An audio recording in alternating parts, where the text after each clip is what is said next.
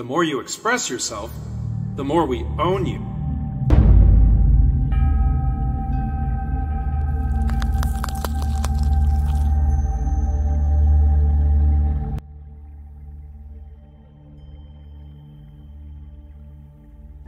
I wish I could keep telling you that our mission in life is connecting people, but it isn't. We just want to predict your future behaviors. Spectre showed me how to manipulate you into sharing intimate data about yourself and all those you love for free. The more you express yourself, the more we own you. In this video, Facebook founder Mark Zuckerberg appeared to be boasting about his social media platform's control over people's personal data. But this is deepfake video, meaning that Zuckerberg's voice was manipulated. They have the capacity to disrupt entire campaigns. Both Democrat and Republican lawmakers say deepfake videos are contributing to the spread of disinformation and have the potential to sow mistrust among voters leading up to the 2020 elections. In a hearing this week, former FBI agent Clint Watts warned about who may be most at risk. The audience I'm most worried about is actually not young people in social media. It is the older generation who's come to this technology late, that doesn't really understand. Deepfakes seek to confuse and mislead. Hani Farid, who is a professor of computer science at the University of California, Berkeley, says the implications are serious. What if somebody creates a video of President Trump saying, I've launched against Iran or North Korea or Russia, and we don't have hours or days to figure out if it's real or not? Let me tell you a secret. You ever wonder why I'm so popular? Because of my big brain? Maybe. But seriously, it's all about two things, okay? Algorithms and data. I pulled off the biggest heist of the century, and people just have no idea. Are you speaking about this new algorithm to copy voices? This is huge. They can make us say anything now, really anything. These guys are doing something amazing and frightening. They're using AI to clone your voice. So you will need to record yourself for a few minutes of audio. Thousands of letters danced across the amateur author's screen. When you start to eat like this, something is the matter. You guys better quit politics and take in washing. Okay, so create my digital voice now. Creating your digital voice takes at least 1 minute. 1 minute? My God. Test your voice. All right, so now I get to type something. Yeah, so the moment of the truth. Any words I put into the app can be played back in my digital voice. And here's the crazy thing. Even words I never actually said in the first place. Artificial intelligence technology seems to be advancing very quickly. Should we be afraid? I mean, I can definitely hear my voice in there. That's really interesting. When there's so many haters, I really don't care because their data has made me rich beyond my wildest dreams. My decision to believe in Spectre literally gave me my ratings and my fan base. I feel really blessed because I genuinely love the process of manipulating people online for money. With 2020 fast approaching, Congress is tackling the issue of deepfakes. Lawmakers on the House Intelligence Committee held a hearing Thursday. They heard from experts on the threat that altered videos could pose to national security and the U.S. election system. The committee says its goal is to consider how to detect and combat this growing trend. This comes amid mounting concerns that manipulated content could be the latest weapon in disinformation campaigns. What enables deepfakes and other modes of disinformation to become truly pernicious is the ubiquity of social media and the velocity at which false information can spread.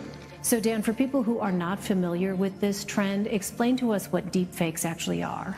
Deepfakes are kind of the video version of fake news. They are fake content that use real content and manipulate that to say and do things that the subject never said or did. For example, they will take video of you, of me, of Nancy Pelosi, of Mark Zuckerberg, and overlay that with audio or images that have been manipulated using artificial intelligence to come to conclusions that the, let's say, hacker or the creator of the deepfake video to fit particular ends. They're not taking the video down. This is a dangerous time. Moving forward, we need to be more vigilant with what we trust from the internet. It's a time when we need to rely on trusted news sources. Well, just last week, House Speaker Nancy Pelosi went viral after being targeted in a series of doctored videos. Each of the clips were slowed down to make the Congresswoman sound intoxicated. And now, as we get closer to the 2020 presidential elections, candidates and their teams are struggling to understand the best way to handle the threat of deep fakes. We know deep fakes are these kind of phony videos. First off, if you're on the net, which all of us are, how do you tell the difference, and who's putting these out there? Rena, this morning I spoke with an expert in artificial intelligence and asked this same question, thinking the scientists will have the answers. There are no answers right now.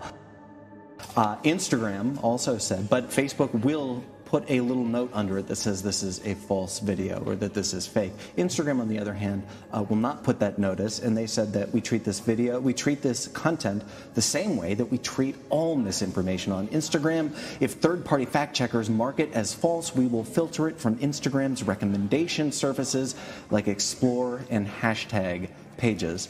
That's from a spokesperson at Instagram. So we can see the challenge that social media platforms have when they are optimized. These social media companies are built for speed, for content to spread very quickly. When you have bad actors manipulate content, it is very easy, as we heard in the opening statements from Congressman Schiff, for content to spread virally. Well, so experts talked about this during the hearing, but what are some examples of how deepfakes can actually be harmful or dangerous? Well, to business, think about a stock price, right? So if you have a video of, say, a CEO of a public company that purports to say something that could adversely affect the stock price, you could see huge economic impact. In politics, of course, you could certainly see how this is a pretty effective weapon in similar ways that fake news is an effective weapon.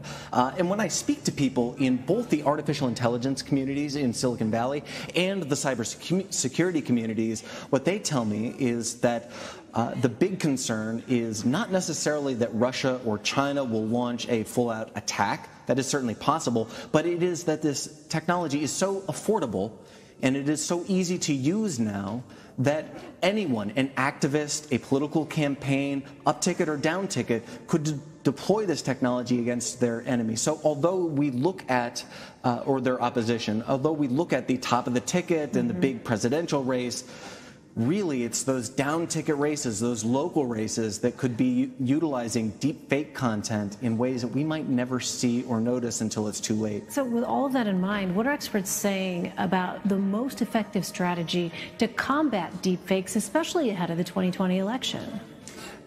When I speak to experts about this, they often pause and think for a moment. So what that tells me is that there is not an instant solution to this. That doesn't mean that there isn't a solution, but that means that technical experts don't have a ready solution. And they tell me things like, let's all slow down before we click and share things. Now, that is fantastic advice. We should probably all do that, but that is not a solution to this content that is evolving very quickly. So right now, I don't know what the solution is, but we'll keep looking at this. I mean, do we know what the lasting effects are of the deep fakes and disinformation, misinformation campaigns? Well, we do have an indication of that when we looked at studies that happened after the 2016 election, and when we look at the Mueller report itself, we see that the intent of the Russian hackers was to undermine American faith and confidence in our institutions, not just in government, but other institutions as well.